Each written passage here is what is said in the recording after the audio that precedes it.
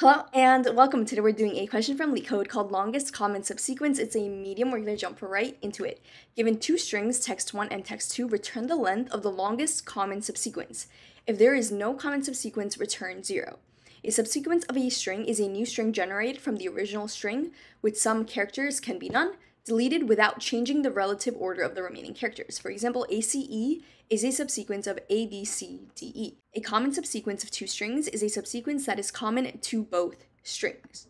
Example 1, we have ABCDE and ACE. Here, output is 3 because ACE is common to both.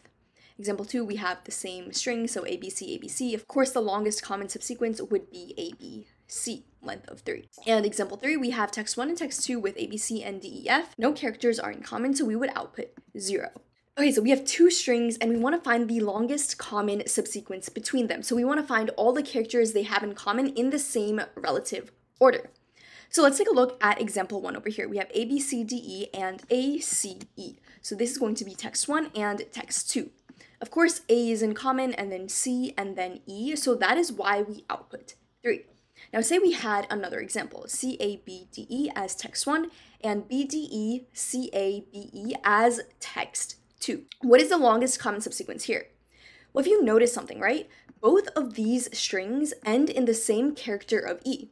So if we were to know what the longest common subsequence would be for these two substrings of the original text1 and text2, then we know what the longest common subsequence would be for our entire input of text1 and text2.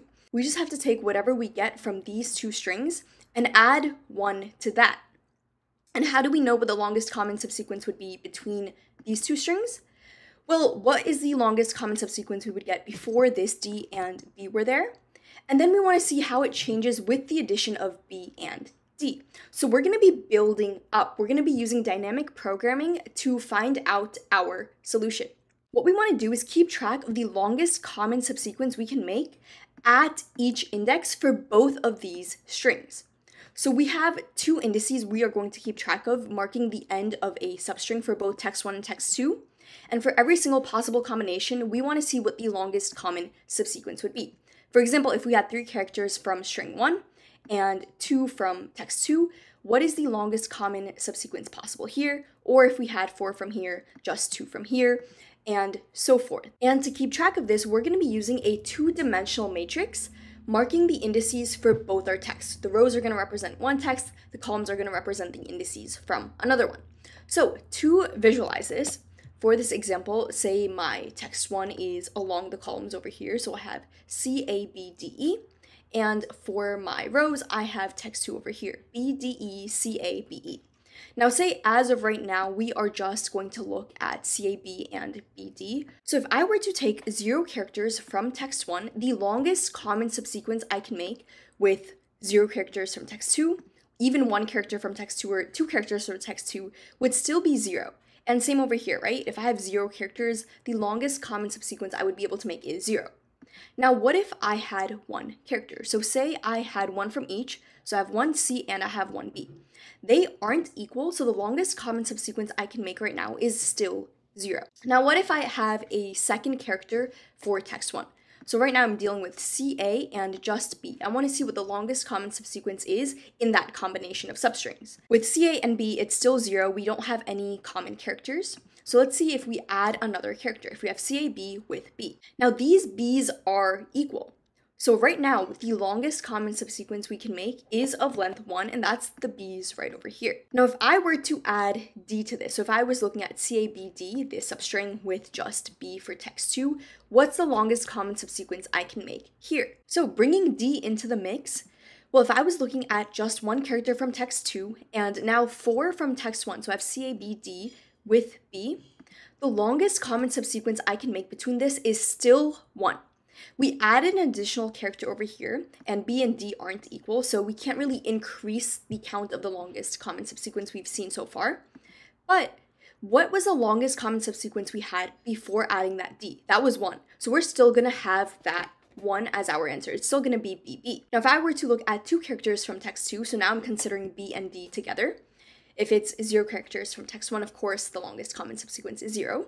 If it's 1 character, it's still going to be 0. C and BD we have 0 common subsequences. And then A and BD.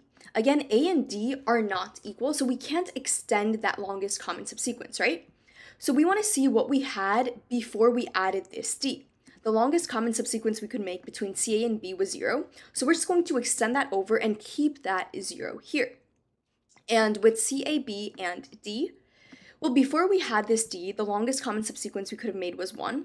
And since B and D aren't equal, we can't increase that, so we're just going to keep that 1 over here. Between CAB and BD, the longest common subsequence we can make is of length 1. Now, with CABD, 4 characters over here and 2 over here, BD, what is the longest common subsequence? Both of these characters are equal. D is equal to D, right? So whatever the longest common subsequence we could have made before the addition of either of these 2 characters, we're just going to add 1 to that. So what we had with CAB and B, that was 1 over here, we're just going to add 1 to that. So we're going to see what's the top left corner cell compared to us, and we're going to add 1 to that. So now we have 2 over here. And just like that, we're going to go ahead and fill out our entire matrix. If the 2 characters we are on are equal, we take this top left corner and add 1 to that. If not, we just take the max between what's above us and to the left of us. Because at this cell, we are dealing with 4 characters from text 1 and 2 from text 2. If these aren't equal, we want to see what the maximum we can make is, either without the addition of this character over here or this one down here. So we're going to go ahead and fill out this entire matrix. And once we get to the bottom right corner, that means we are now dealing with the entire substring. So we're basically dealing with text 1 and text 2 entirely, and that is going to be our answer. Okay, so I brought these in. All of these are now one big matrix, and just to go ahead and fill in for E as well. First, we're looking at just 1 character from text 2 and 5 from text 1. So with B and CABDE, the longest common subsequence is still 1. And now once we get to D and E, these are not the same character. So we want to take the max of either what's above us or to the left of us. That's going to be 2, so we're going to have 2 over here. So the longest common subsequence between these 2 is still going to be B, D. Now let's loop through from here. So now we're considering 3 characters for text 2 and 1 from text 1. E and C are not equal, so we take the max of above us and to the left of us, so that's going to say 0. E and A, again, we're taking the max of these, it's 0. Now with E and B, the max is going to be 1, so we're going to carry that down over here. And again, what this represents is the longest common subsequence we can make up until this index. So between BDE and CAB, the longest common subsequence is of length 1, and that's going to be that B, what we had before we added this E. And now we check with CABD and BDE. The max here is 2, so we take that over here. And now we check with E and E. These characters are equal, so we want to take what we had before we added these characters, so that was 2, and add 1 to that. So now our longest common subsequence is 3. And now going over here, we're checking with C and C. They are equal, so we take what's to the top left of us and add 1 to that. So right now with C and BDEC, the longest common subsequence is of length 1 because of this C. So now we check with 4 characters here and 2 from here. So we take the max from above us and to the left of us. Now the max here comes from the left of us, so what we had before we added this A. So that's going to be 1. And now with 4 and 3, they are not equal, so we take the max, which is still going to be 1. C and D take the max, which is 2. C and E take the max, which is 3. Now with A, C and A take the max, which is 1. A and A, we add 1 to whatever is to the top left, so that is going to be 2. A and B, we're taking 2. It's the max. A and D is still 2. And now for A and E, it's going to be 3. For B, again, just filling this out, this is going to be the max. This is also the max. And now we add 1 to what we had over here, so that's going to be 3. This is going to be 3. And this is still going to stay 3. With C and E, 1. This is going to be 2, 3, 3. And now these are equal, so we add 1 to over here and get 4. So the longest common subsequence between these 2 texts is of length 4. And that is going to be CABE, and we have CABE. So that is of length 4. So let's go ahead and code this up and then run through an example. To code this up, the first thing I want to do is count how many rows and columns I would need for my 2-dimensional matrix. So rows and columns are going to equal the length of text 1 plus 1 and length of text 2 plus 1. And this is because we want to include this 0th character over here. So once that is done, now I want to initialize my matrix. So I'm going to call it DP, and I'm going to initialize it with all zeros. So we're going to have 0 for I in range columns. So we're adding 0 for all the columns that we have, and we're going to do this for every single row that we have. So for j in range rows. Once that is initialized, we would have a two-dimensional matrix with all 0 values. So now I want to go ahead and loop through my two-dimensional matrix, and I just want to loop through after this first index because we know these would all be 0. So I'm going to do for row in range 1, 2 rows, and for column in range 1, 2 column. So now what value do I want for this cell? The first thing we start off is at 1, 1. So this first character from text 1 and text 2. We want to check if the characters are equal. So if text 1 of that first character, so it's going to be row minus 1, because right now row is 1, we want to get the 0th character of text 1. So this is equal to the 0th character of text 2. So column minus 1. Then dp of row column is going to hold what we have in the top left plus 1 because the characters are equal. So it's going to be dp of row minus 1, column minus 1 plus 1. If that's not the case, then we just want to take the max of what's above us and to the left of us. So dp of row column is going to equal the max between dp of row minus 1 column and dp of row column minus 1. And at the end, all we have to do is return dp of row and column. So let's go ahead and submit this, and it is accepted. Now, space and time complexity. For space, we are keeping track of a two-dimensional matrix. So if the length of text 1 is m, the length of text 2 is n, the space is going to be O of n times m. And same for time, we iterate through this entire 2D matrix, so that's also going to be O of nm for time. Now, to run through a super quick example, just going through our code line by line to make sure we truly understand what's happening, say we had the following example. We have BCC and ACB as text 1 and text 2. So just going through this line by line, rows and columns is going to be the length of text 1 and text 2 plus 1, so it's going to be 4 each. And now we want to go ahead and initialize our DP matrix to be zeros for a 4x4 matrix. So it's going to look something like this. We have zeros for a 4x4 matrix. Now we loop through, so for row in range 1 to row, so we're looping through from 1 to 4, we start off at row 1. And for column in the same range, we start off at column 1. So we have row equaling 1 and column equaling 1. We're at this cell over here. The first thing we do is check if the characters are equal. So text 1 at row minus 1. So what is the text 1 at 0? So that's going to be B right over here. And same for text 2. Text 2 at index 0 is A.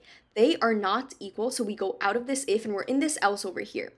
We want to take the max of what's above us and to the left of us. Well, that's just 0, so this is going to stay 0 over here. We're back in this for loop, and now we increment column by 1. So we make the same checks over here. They are not equal, so again, this is going to stay 0. Go back in the for loop, column is now 3. A and C, again, are not equal, so we take the max, which stays 0. So now we go into this for loop over here. Row is 2. So we have row over here, and column starts off at 1. So now we have a C and just B. These characters are not equal, so this stays 0, and we are back in this for loop. At this point, the characters are equal, right? This is now true. Text 1 of index 1 and text 2 of index 1 both are C. So now we add 1 to the top left diagonal of us. So that's going to be 0 plus 1, so which is going to be 1. Now we go back in this for loop. We are at 3 over here. And we make a check. These two characters are equal, so we add 1 to what was at the top left of us. So that's going to be 1 again over here. We don't copy paste what's to the top or left because these two characters are equal. So the best case scenario right now, the longest common subsequence we can make at BCC and AC is of length 1. And that could be either from the C comparing to this C or this C comparing to this C. It doesn't really matter. We just want the actual length. So now we go out of this for loop for columns and we go into it for rows. So now row is 3, column is back to 1, and we make the same check over here. The B's are equal, so we add 1 to this, so that's going to be 1 over here. Going forward, row is now 2. What is at 3, 2, B and C? They're not equal, so we just take the max of what's the top or left, so that's going to be 1. So now column is at 3. Now checking this, B and C are not equal to each other, so we take the max of what's at the top or left. Either way, it is 1, and that is what we output. So between BCC and ACB, the longest common subsequence is of length 1, and that's just one combination of the C's that we can make. So we just went ahead and solved the longest common subsequence. If you have any questions at all, of course, let me know down below. If this video was helpful, like, comment, and subscribe. It really supports the channel. And as always, I will see you in the next video.